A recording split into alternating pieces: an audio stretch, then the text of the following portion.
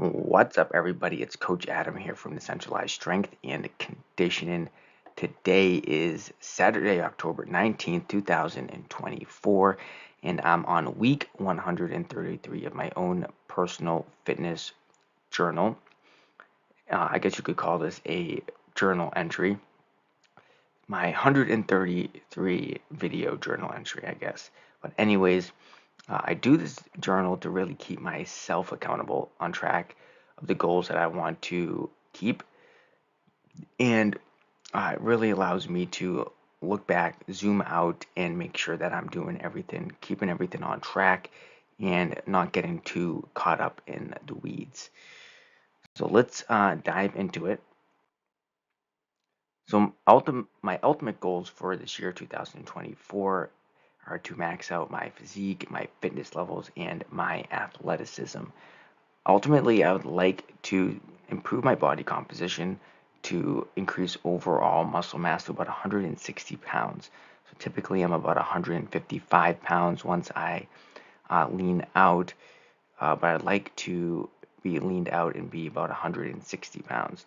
So I definitely got still a little bit more work to do.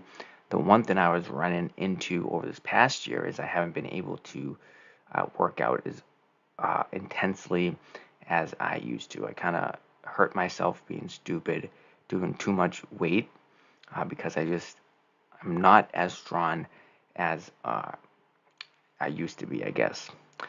And that probably happened because when I moved to South Carolina, took a little bit of time off from my real true strength and conditioning. And then I tweaked my hip doing some single leg squats, and that really set me back. And then I was doing too many sprints, and I just really hurt my right side. So I'm kind of recovering from that, trying not to gain too much weight. So instead of doing more workouts, I was doing more fitness, more conditioning, more daily activity. So I kind of had to dial it back from the athleticism stuff. So I haven't really been able to do any pickleball. I've only really been doing surfing. I haven't swung a golf club in a bit because every time I do those things, I kind of just set myself back. So I'm really trying to focus on healing a bit. And this week it has been a lot better. I noticed that new shoes have really helped my feet and my hamstring, and it's probably in conjunction with also really rolling out the right hamstring. So I do a hamstring stretch, and I'll put a tennis ball underneath my leg to really get a good, to really dig into those tight muscles in the right side. And then yesterday I went for a longer walk, and I've noticed that this morning my glute, well, my piriformis, my butt, and my hamstring are a little bit tender, so I'll probably have to spend a little bit of time warming that up today. So that's just kind of where I'm at now, starting to increase the intensity a little bit on the exercises.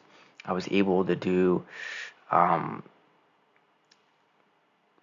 basically the full workout. I'm not doing anything heavy for squats or anything. I'm not doing a sled push or sled pulls or anything because that has been tweaking my calf and the hamstring. But overall, this is probably the best week that my hip and my leg has felt. So I just got to keep that up. And I'm going to contribute that to getting into a better routine with these workouts, and also kind of figuring out the stretches. And the stretches have, I guess, since I've been doing the stretches for a while now, they're starting to make an impact, and especially the stretches in conjunction with some of the soft tissue work on that right side has been a big help. So kind of talked about my physique and my fitness levels there. I've been doing a lot for fitness. The athleticism this month has been the first month that I've been doing consistent athletic workouts, so power and speed stuff at least twice a week. So that's good.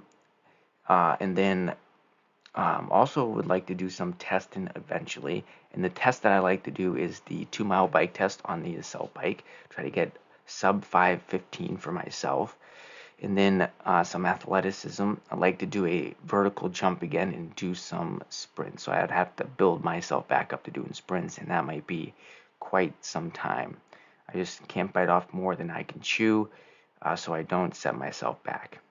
So in terms of some diet stuff here, I eat about 3.25 thousand calories a day. I eat a salt, oil, and sugar-free diet. So all the salts and oils are either from the food naturally, or I'll add some high quality salts.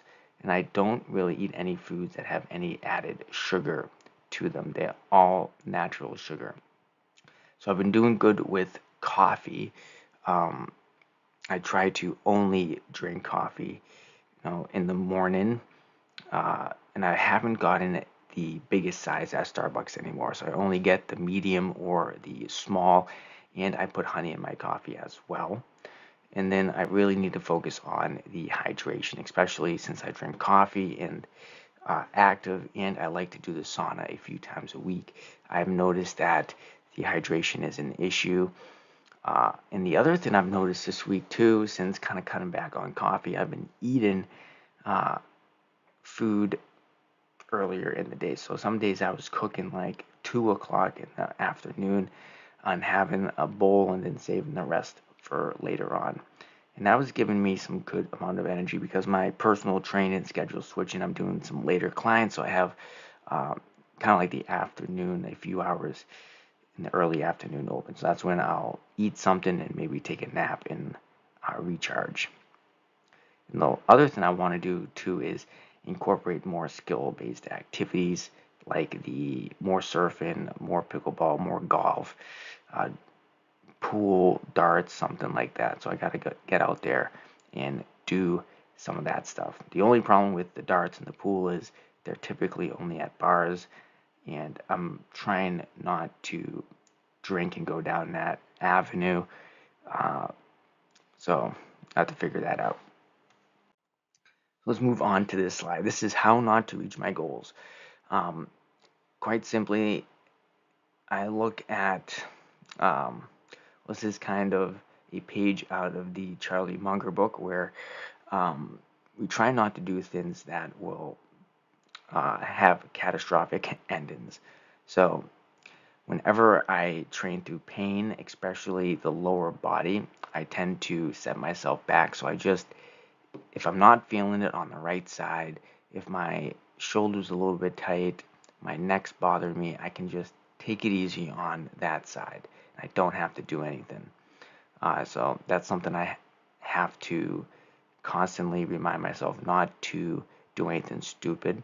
And I need to remember that I'm not at the same strength, fitness, athleticism level that I was, 5 years ago, basically. So that has been a bit of a tough pill to swallow as well.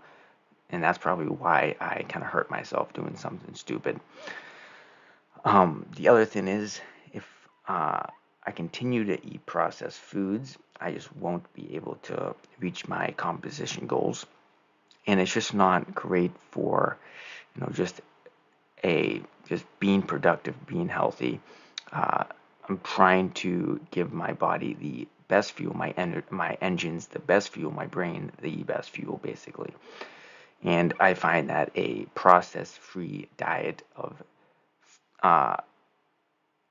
free of added salts, oils, and sugars, especially processed salts, oils, and sugars. I try to not eat any of those. Really, the only time I have something that's kind of processed is if I go out and I have a IPA or something. So that's probably kind of like a cheat food for me. And I kind of consider coffee a cheat food as well. But I've been doing really good with the coffee. I've noticed that if I drink too much coffee, especially since I'm really active and I do the sauna, I tend to get dehydrated. And that just makes me low energy. So I got to be careful with that. And I got to be careful with falling asleep past 10 p.m. If if I'm not in bed between 9 and 10, then it's going to be tough for me to get my 6 to 8 hours of sleep, because basically I wake up around 4 o'clock every single day. So let's go on to my diet report. This is my Excel spreadsheet. I've got my body weight. I track calories, protein, steps, and I have some notes for the workouts I did, and nutrition, some injuries or bad habits. So my average body weight's been about 157 pounds. My calories been 3,291. So right on track, between 32 and 3,500. Protein, 235 grams. So I'm trying to eat at least my body weight in grams of protein. And then since I do work out a lot and my goal is muscle mass, I do tend to eat a little bit more protein. So I really only need to eat about 200 grams protein, and then I have a well-rounded diet other than that. The steps have been kind of low recently because I haven't been walking as much because of the right leg. So I've been doing more bike, more sauna. That's what I've been doing instead of the walk. And so I'm trying to do less invasive long term cardio. And then my sleep has been pretty good for this past week. I just got to make sure. I had 1 or 2 days where I was in bed before 10, but I didn't really fall asleep until a little bit after 10. And then like I said, I wake up right around 4 o'clock, and I noticed that I was taking some naps kind of early in the day. So I'll typically take a 45-minute, hour and a half nap almost every single day, and just lie down. And then I'll go. It kind of breaks up the beginning of the day and then the second part of the day. So that's how I kind of think about the naps. And I think naps are cool. I think for a long time I kind of talked myself out from naps because it was weak or something like that. But it's perfectly fine to take naps.